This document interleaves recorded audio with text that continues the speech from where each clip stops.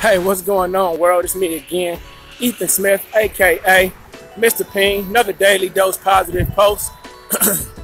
Excuse me. You'll be a conqueror if you don't quit.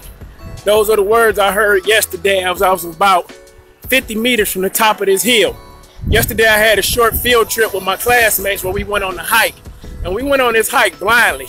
No map, no directions or anything. We just got in the woods and started wandering around. And the mission was to get to Barton Springs. We made it to Barton Springs. We went through Barton Springs. But on the end, it was a hill to get back to the top. And two of us decided to run. And as I got almost to the top, I wanted to quit. But that young man said those words, "You'll be a conqueror if you don't quit." And I don't know if he was talking to me or talking to him.